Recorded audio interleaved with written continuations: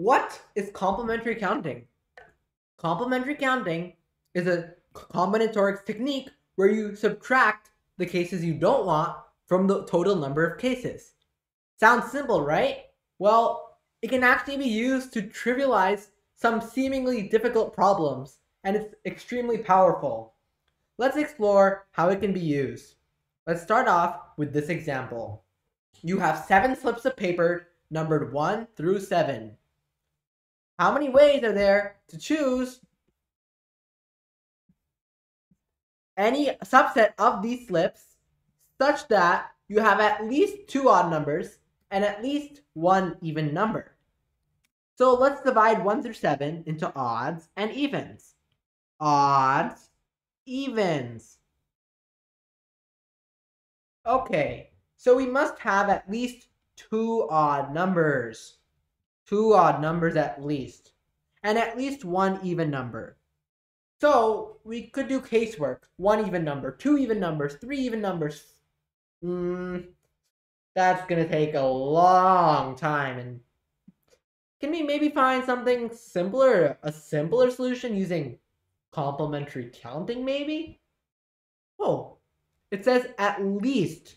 And at least is actually a really good keyword to use complementary counting.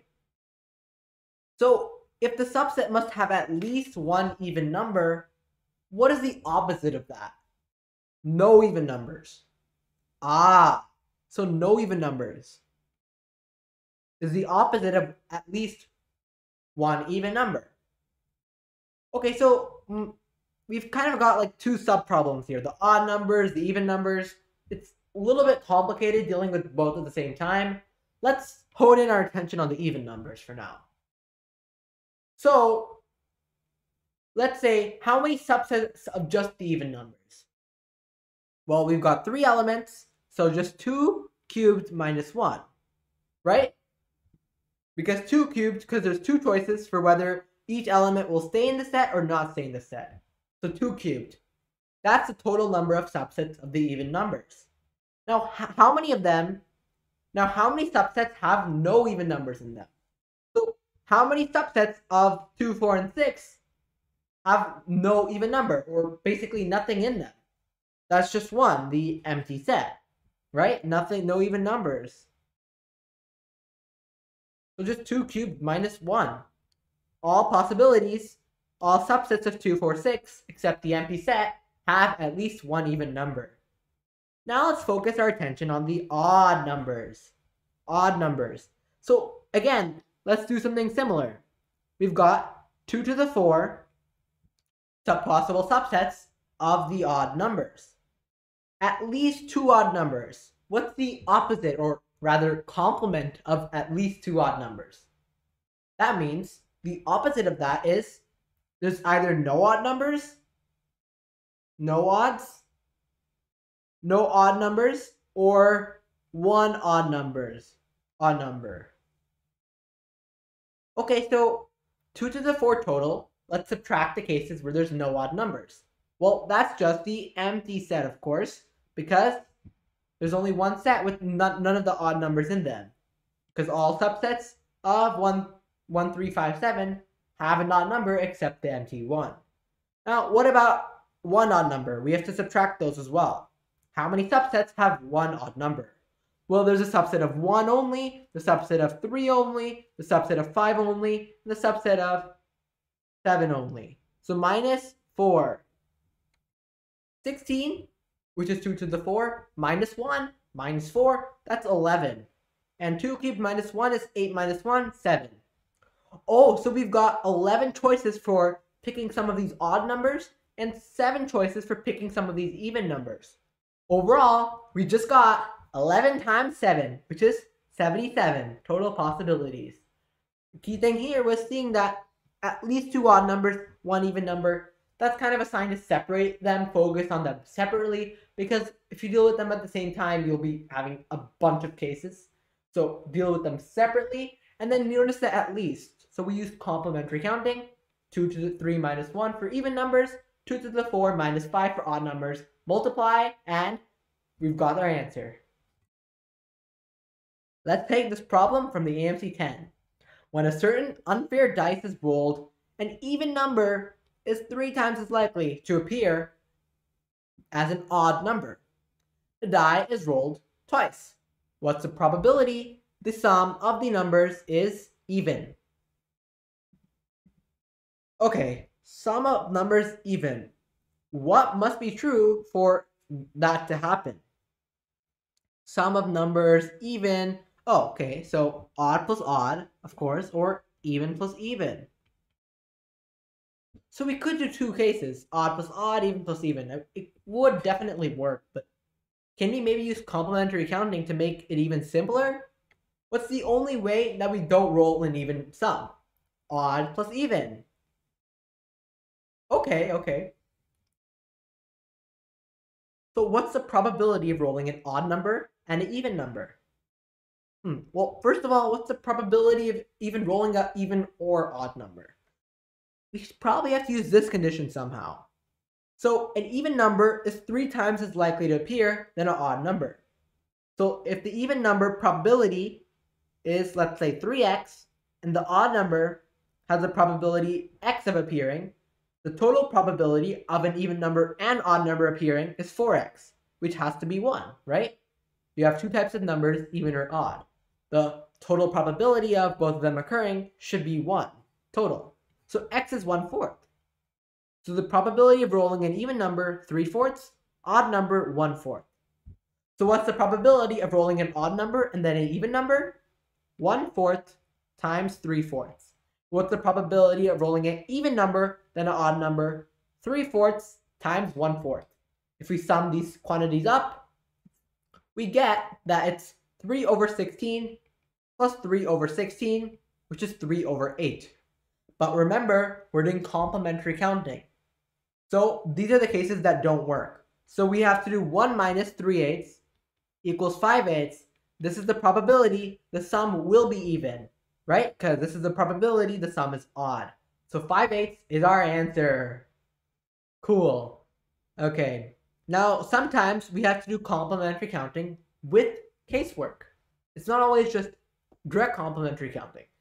Now, you might be asking, what's the point of doing complementary counting if we still have to take a bunch of cases? The thing is, it's not usually a bunch of cases anymore. It's just a few cases rather than a giant, long casework bash. Let's explore complementary counting with casework, how useful it is. There are 3 sections of a dartboard. The outermost section worth 2 points if hit. The middlemost section, 5. And the innermost, 10. Let's draw this. Innermost is 2. Middle is 5. And outermost, that's just 10. Okay, the probability of hitting the intersection, 1/4. And it seems like all the probabilities are an 8, so let's just say 2/8. 2/8 probability of hitting the innermost section. Middle section, 3/8. Outermost section, 2/8. And you miss the dartboard entirely, 1/8.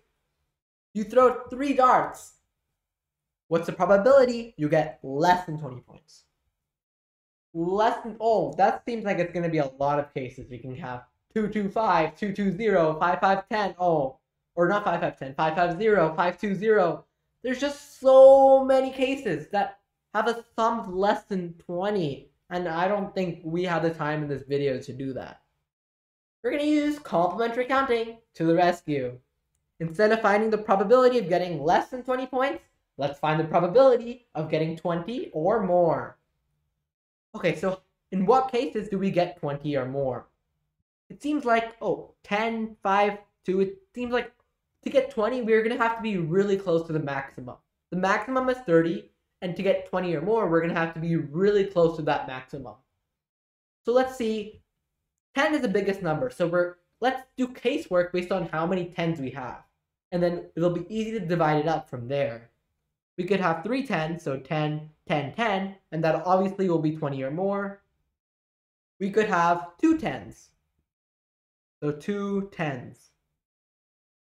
10, 10, and it seems like no matter what the third digit is, the sum will be 20 or more automatically. So it could be 10, 10 and any other number. 10, 10, 0, 10, 10, 2, 10, 10, 5, and we already counted 10, 10, 10. That has 3 tens, right? And we can't have 0 because 0 is outside the dartboard entirely. What about 110? Is that even possible? Well, 10, 5, 2, that's too small. 10, 2, 2, that's too small. If we have 110, what's the largest possible sum? 10 plus the 2 other largest numbers, 5 and 5. So 10, 5, 5, oh, that just barely gives a sum of 20. So this is the only possible case with 110 because this is the max for 110. This is the maximum sum. These are the 2 highest values besides 10. What about 0 tens?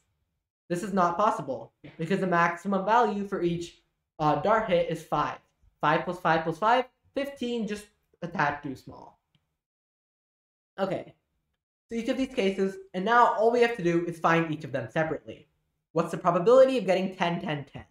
That's just 2 8s times 2 8s times 2 8s, which is 8 over 8 cubed, which is 512. 8 cubed is 64 times 8, which is 512. 10, 10, 0. So we have 3 choices for where the 0 will go. It can be in the first position, second, or third. 3 times, okay, 10 has a probability of 2 8s. 10 has a probability of 2 8s. And 0 is just 1 8, right? Outside the dartboard. Okay, and this is just 12 over 512, right? Because 3 times 2 times 2. Now, 10, 10, 2. This is 3 times 10 is 2 8s. 10 is 2 8s, the second 10. And the 2 is also 2 8s. And this is also going to just be, this is going to be 24 over 512. Cool. And this gives a sum. All of these will, of course, be more than 20. 10, 10, 5. Okay, this is getting interesting. 3 times 2 8s for the first 10 times 2 8s for the second 10 times 3 8s for the 5. That's 3 times 3 times 2 times 2. 36 over 512. Okay, finally, 110. Okay, we've got 3 slots, so 3 choices for the 10. Okay, then times 10 has a probability of 2 8s, and then the first 5 probability 3 8s, second 5 probability 3 8s. And again, we're multiplying by 3 for all of these cases because there's one number that's different, so there's going to be 3 choices for where it can go. Let's move out of the way. Okay, so now all we have to do is add all these up. And by the way, the final case is just going to be 3 times 2, 6, 6 times 9, 54, 54 over 512. And now this is just addition. 8 plus 12, 20. 20 plus 24, 44.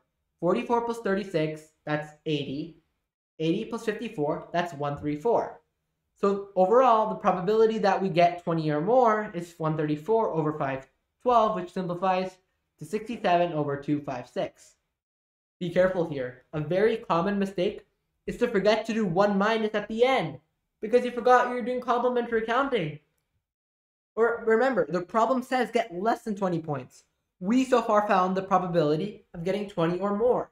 So the probability of getting less than this is just 1 minus 67 over 256. And what is this?